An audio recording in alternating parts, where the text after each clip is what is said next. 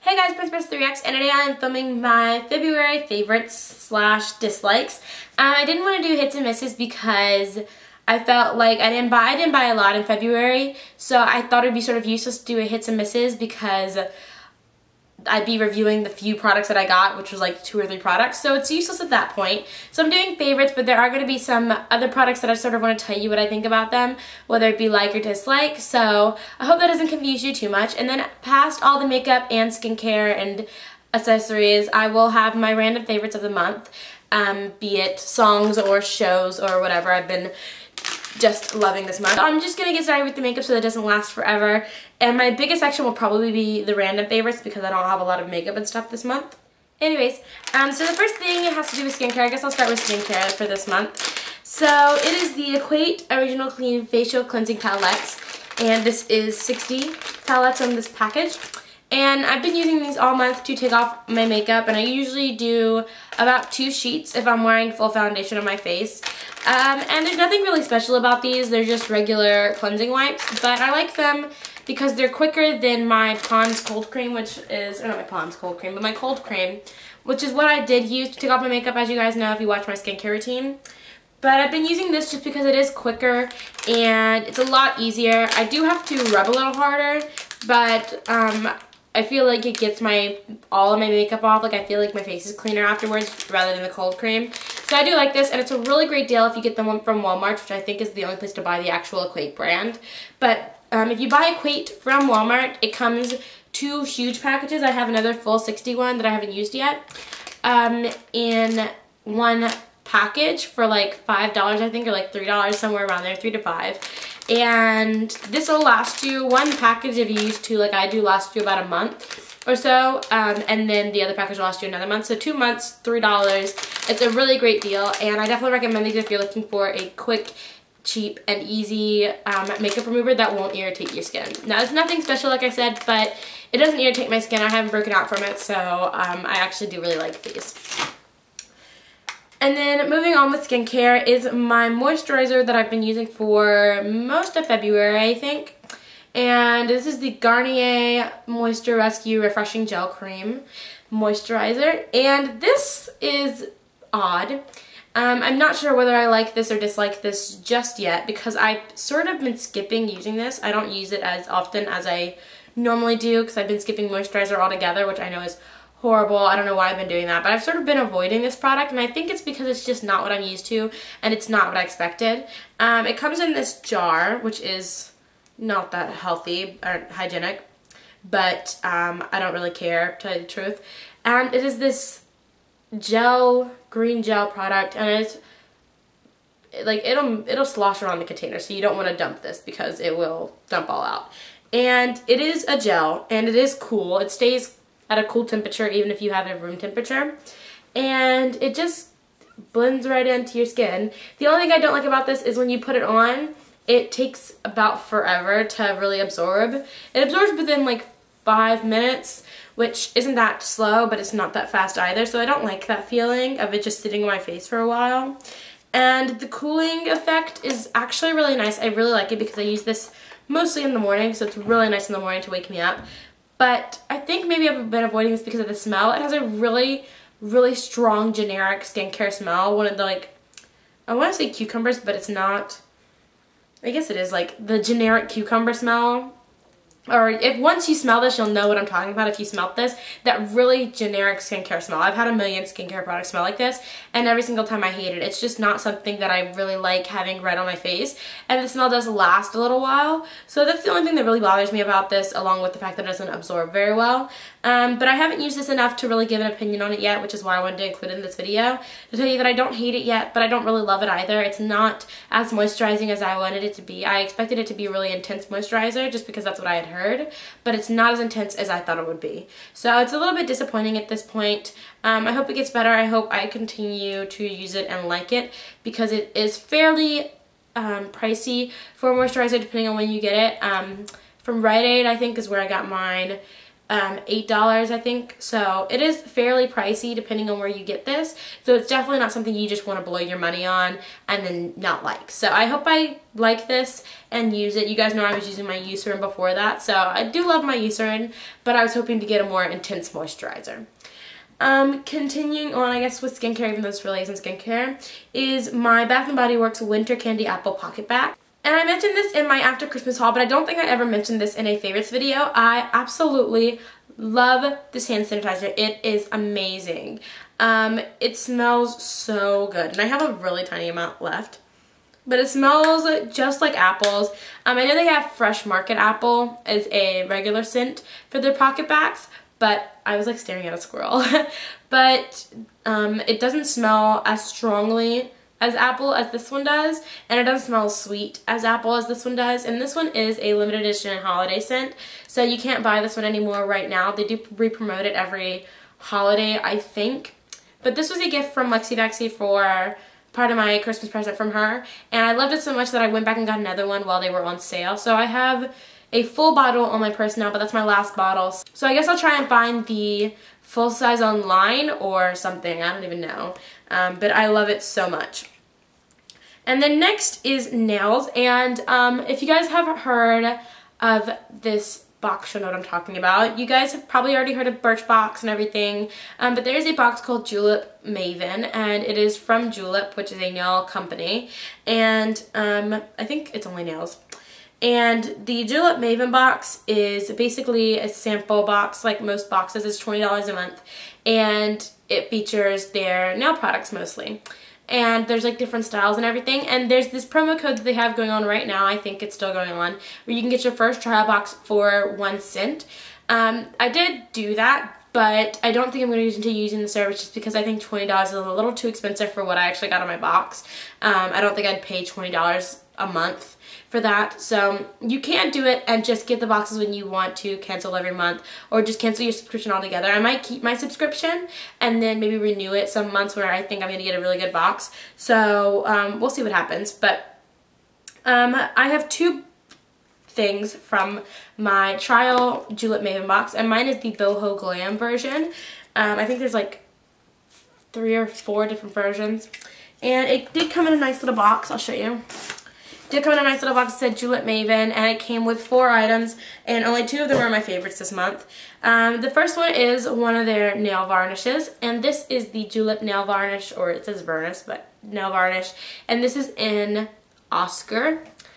And this color is absolutely positively gorgeous. It's what I'm wearing on my nails right now. It's this really nice gold glitter, and usually when I get glitters I just avoid them because they're hard to take off. They're sort of useless if you can't find a really good one because it's like sheer. But as you can see, it is a really opaque glitter, which I love, and this is only 2 coats.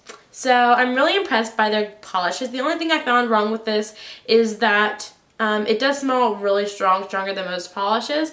The polish fumes are really strong, and it goops. Like, it's really thin, but when you brush it on, it gathers at the tip of your nail. So that's the only problem I found with that, and that may be the case with all glitter polishes, and I just don't own enough glitter polishes to know. But I do love this color. It's what I'm wearing on my nails. I'm wearing it as a gel manicure right now because I did a gel manicure with it. So that it would last, and so I can't tell you about the lasting power of it because I don't know how it works on its own without a gel over it. But I love this polish color, and I'm really addicted to it. I've been wearing it for about a week and a half now, and I just love the color. It's really, really pretty. And I think gold is nice because it matches with everything. So, and then the other product that I've been loving is the Julep Essential Cuticle Oil.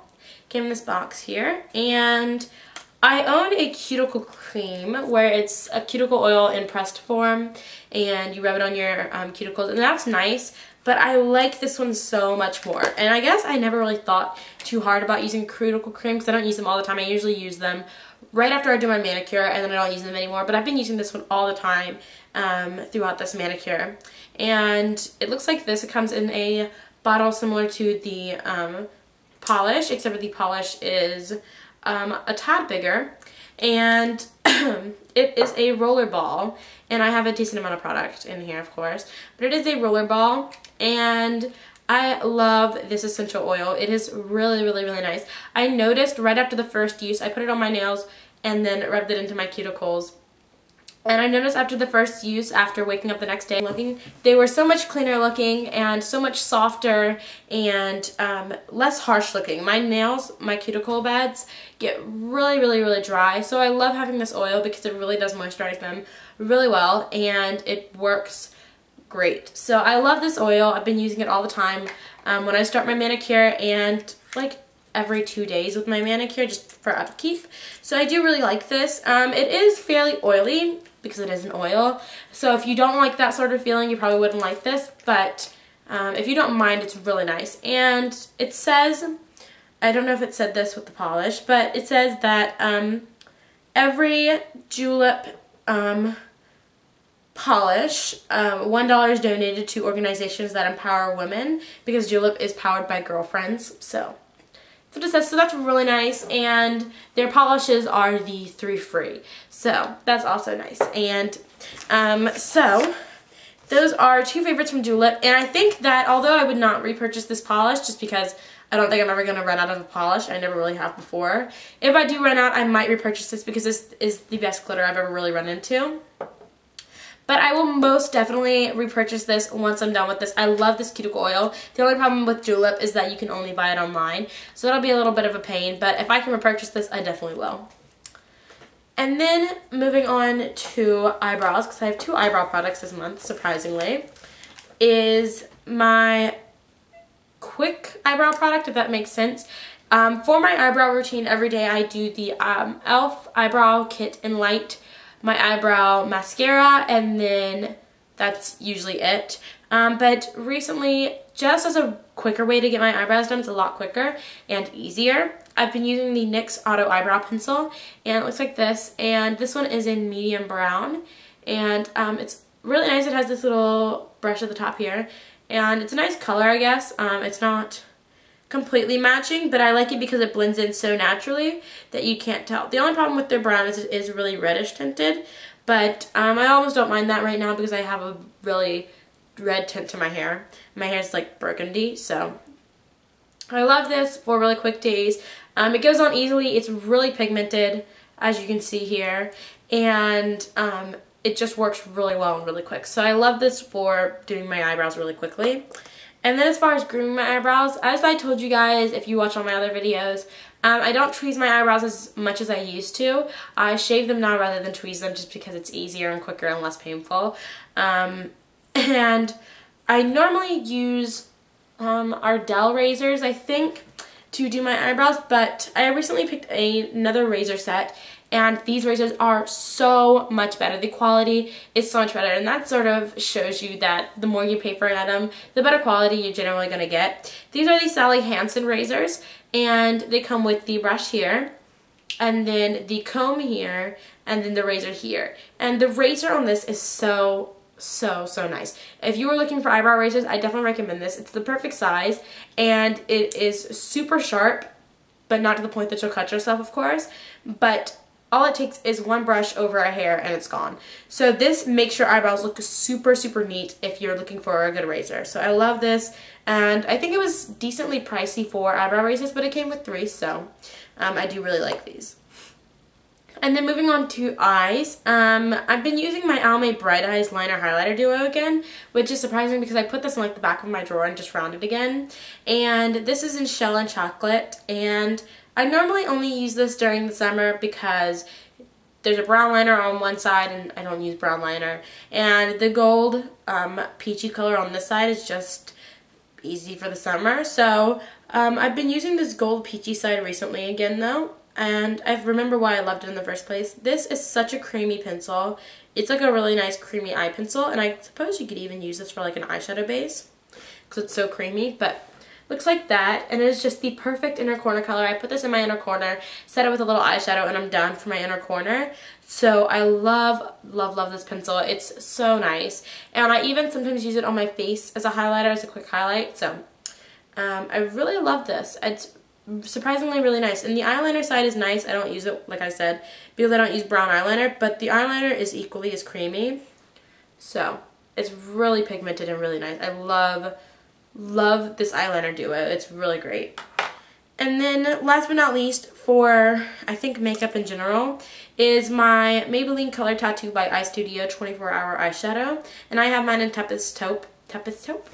I have mine in Taupe, and it is this really pretty mushroom color. And it looks like this.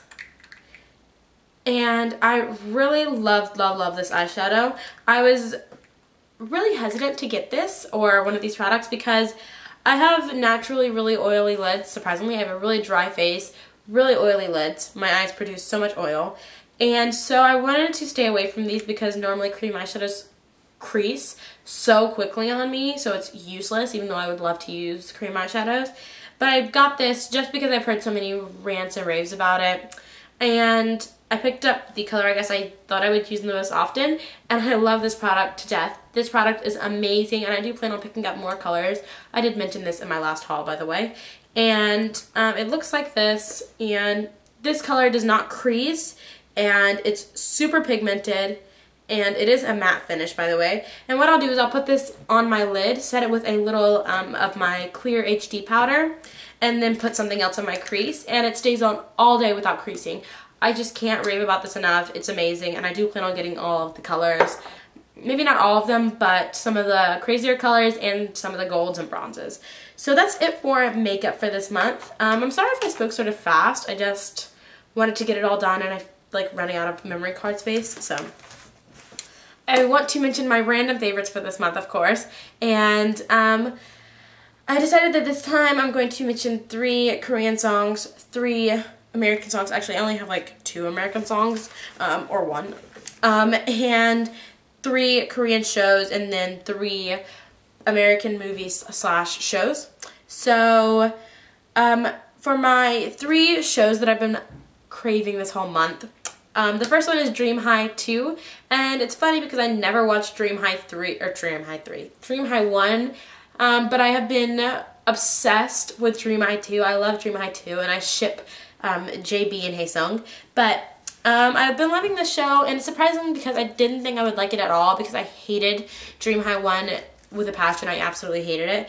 I liked the stars in it more, but I hated the sort of plot going on. I just didn't like it at all. It just wasn't me. It couldn't keep my attention well enough, so I never watched it, and then I just randomly watched Dream High 2 one day, and now I'm addicted to it. I love the plot. The characters are adorable, and the acting is really adorable, and I love that all the actors and actresses in this I have never seen before. Well, most of them I have never seen before. So it's nice to see new faces and new actors and new voices, so I really love the show right now.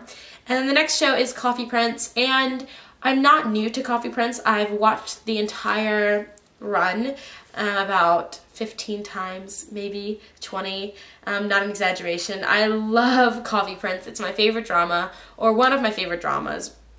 And I've watched it like a million times, and I sometimes have times where I just randomly sit down and want to watch Coffee Prince, and that's why I've watched it like 20 times through. So I've been watching Coffee Prince again, just going through the season again, just for fun. I know every line by heart, so I don't know why I do it, but I love that show. It's super cute, and Yoon Hye is my favorite Korean actress, so that also explains that. And then also with shows, I've been watching MBLAQ's Hello Baby, and I've watched Hello Baby before. I did not watch Sonia Shade's season, or I think didn't Tiara have a season? Maybe not.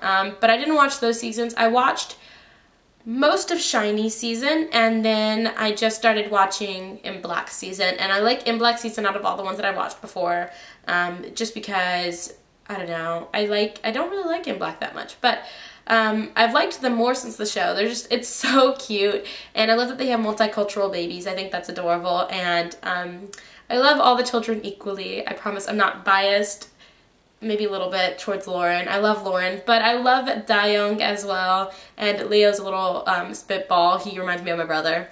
But I love the show so much, and I love that all the little kids have like different personalities. It's really, really cute. So I've been obsessed with watching that, and I will put the link to the account down below where I watch my Hello Baby, because I know it's fairly hard to find it with full AIM subs.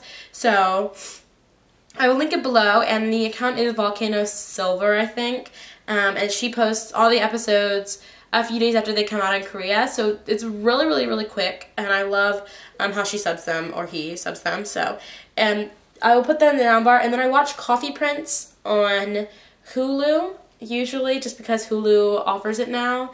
I don't really care where I watch my Korean dramas, but I watch Dream High on Drama Fever because Drama Fever gets the episodes first. So, they're basically the same though. And then as far as my song favorites, I have 3 main song favorites. And then I'm going to actually do something new this month. I'm going to stick down below a playlist where it's my playlist of the month. And you can listen to all the songs that I've been obsessed with this month.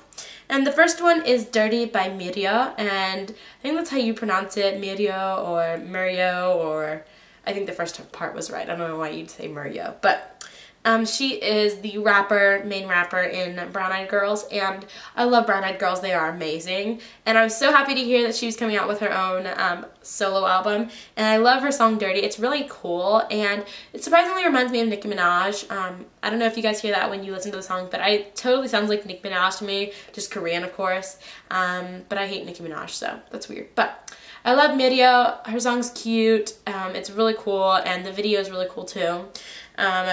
So I've been obsessed with that song. And then also is Severely by FTIsland. FTIsland always comes out with the most emotional songs, and Severely is no exception to that rule. It's a really pretty song, and I think I fell more in love with it when I watched the music video, because the music video is equally as emotional, and it's a really pretty story, plot line in the music video. So definitely watch the music video if you want to listen to the song, because both together just sounds amazing and looks amazing. It's really great visually, and listening to it as well. It's a really soft rock ballad. Okay, and then I have one American song, and that is My Heart Is Yours by Justin Nozuka. I think that's his last name. I could be wrong because I just wrote this down.